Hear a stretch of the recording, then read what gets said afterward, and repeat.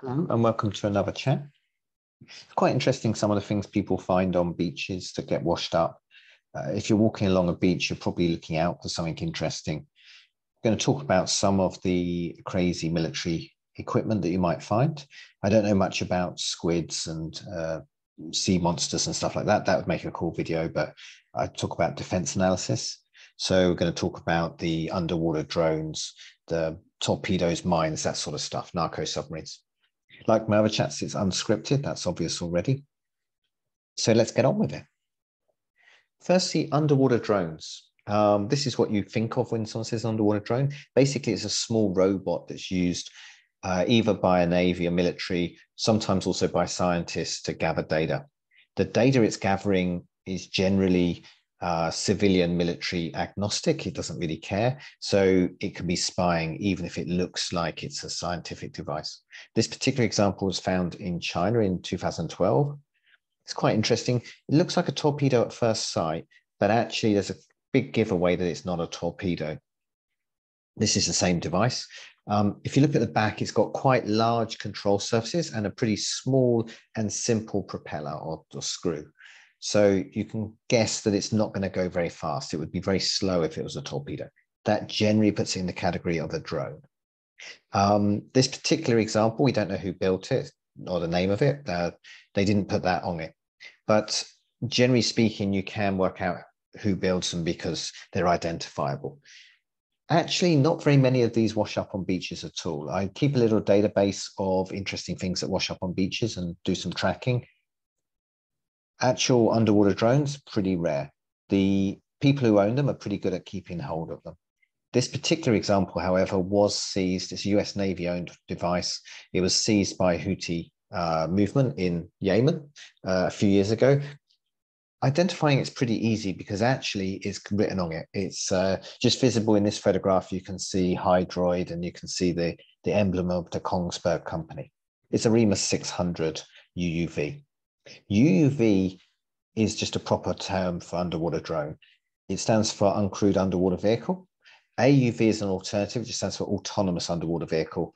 Different countries, different people use different choice of those terms. It means the same thing, as good as.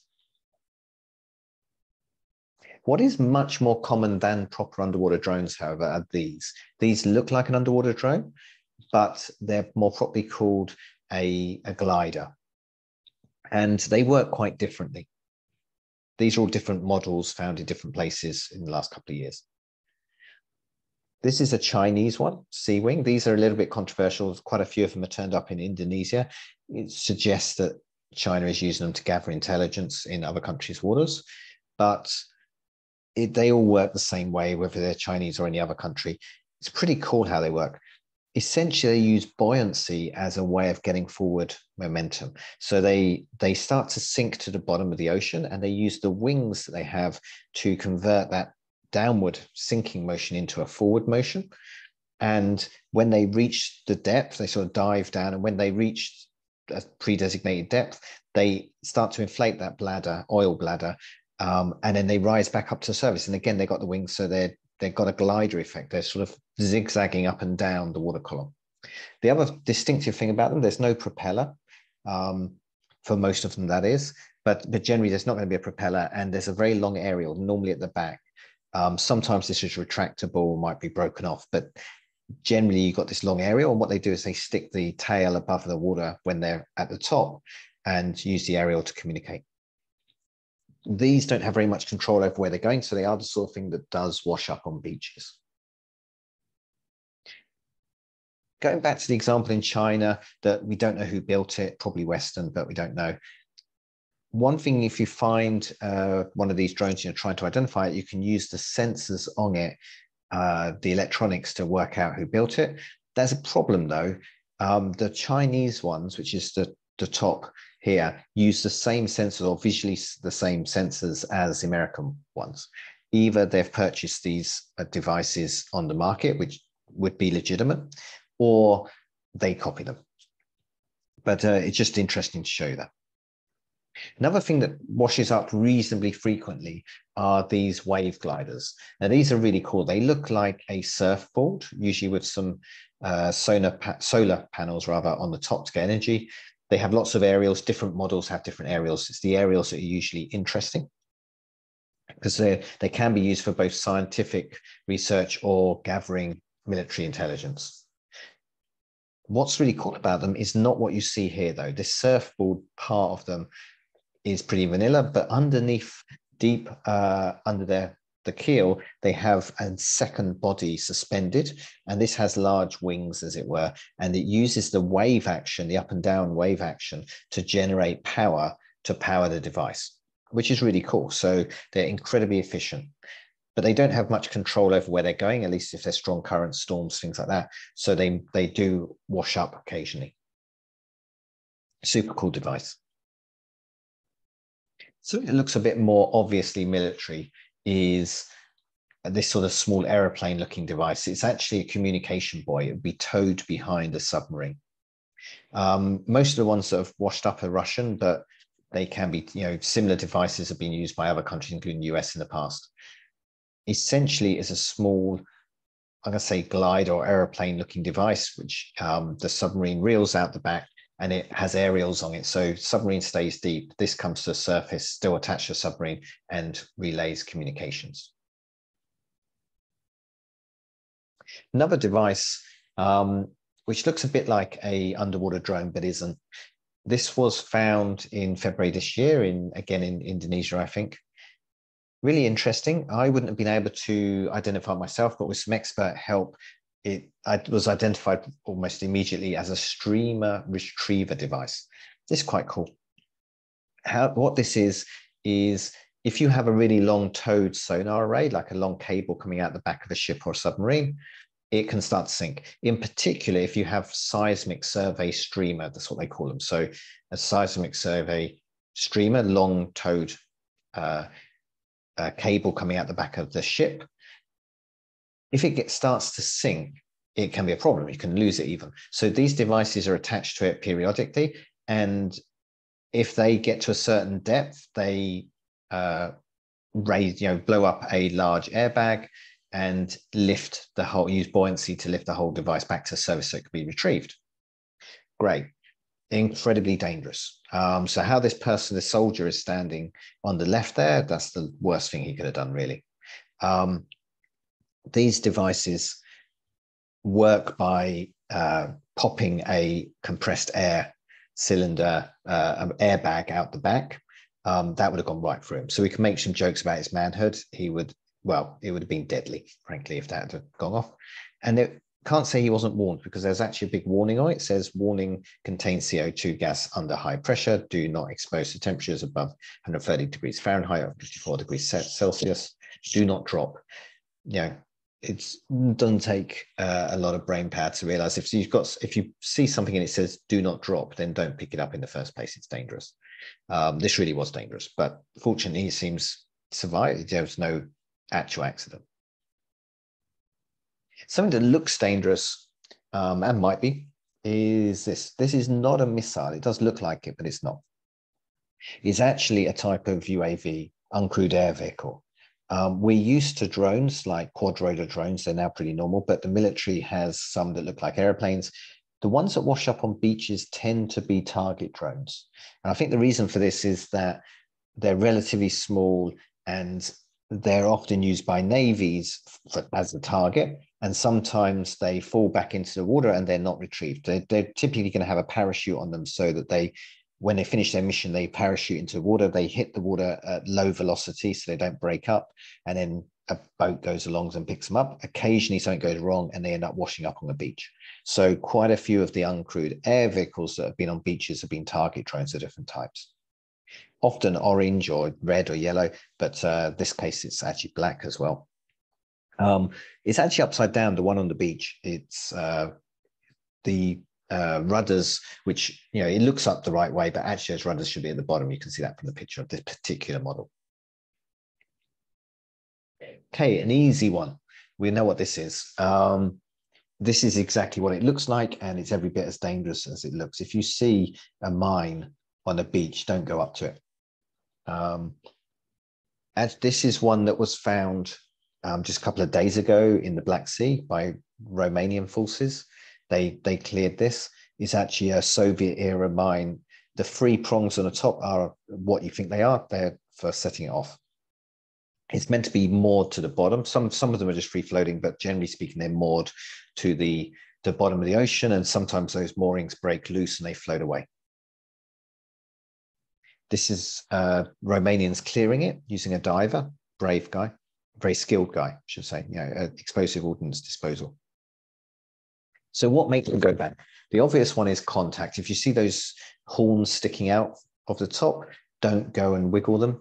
I had good fortune to have a tour of a mine warfare mini museum, really, display, and there's an example where you can grab the horn and try to set it off.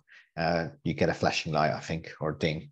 It takes fair bit of pressure. You couldn't, it was much harder than I thought it would be, but at the same time, it was definitely, you could set it off by brushing against it. It was pretty easy. So those horns are fragile.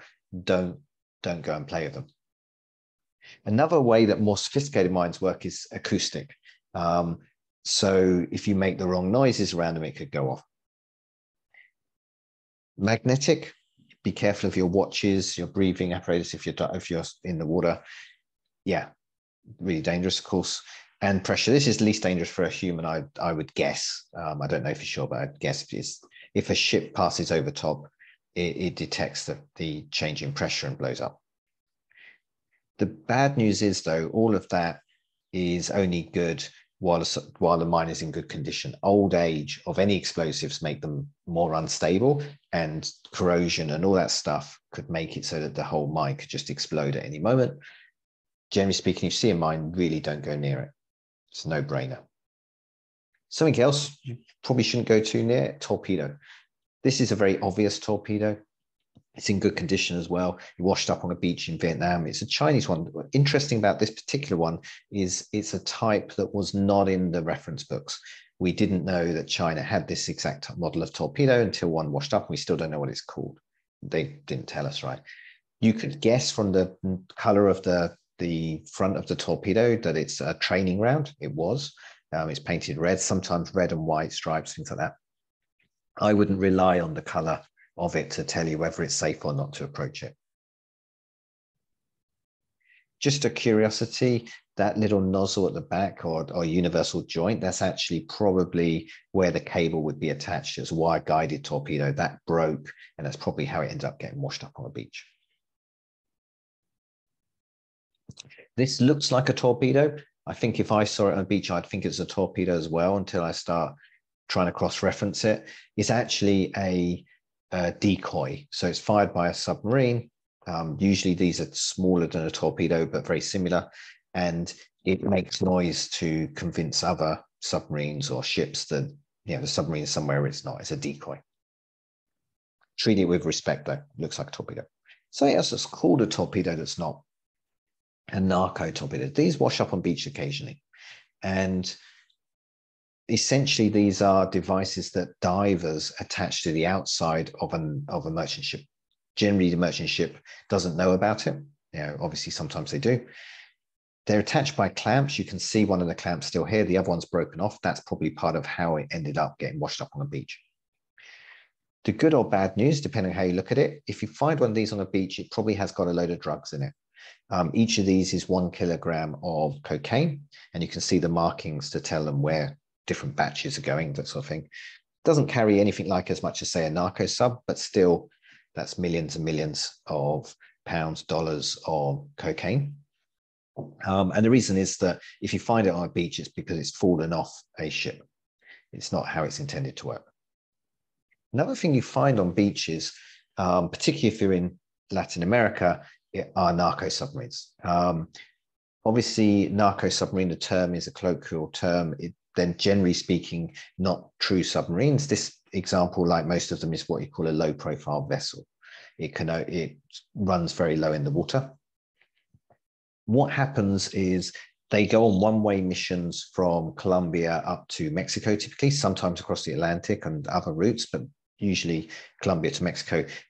is a one-way trip. When they unload them, they scuttle them. They try to sink them. And most do get sunk. But increasingly, over the last few years, these newer types, which are more shoddily built, they don't sink and they end up washing down in the currents and end up on a beach in Costa Rica or somewhere. The engines are typically removed and there's no drugs in them. So, you're not going to get rich from finding one. But jokes aside, I think this would be the most interesting device you can find on a beach and comparatively safe. This is what it would look like if it's complete. It's very similar design. Got 3 outboard motors, sometimes 2, sometimes 4. You've got a small cabin at the back, and then you've got lots of fuel and drugs ahead of that. So the cargo hold is there in the middle. I think that would be quite interesting to find, but they're pretty rare in Europe and North America, although some have been found in Spain. Okay, so I think that's everything. Back to this original mystery object. It's interesting because it looks like a mine. If you saw that on a beach, treat it with respect, but it actually is a Christmas bauble that's fallen off. I don't know whether a big Christmas tree or probably in a shopping mall or something like that, and it washed up on the River Thames in London and caused quite a scare. But if you look at the top, you can actually see there's a Christmas bauble. Okay, hopefully you found this interesting. If you do like it, please share, please give it a like, subscribe to the channel. Thank you very much for listening.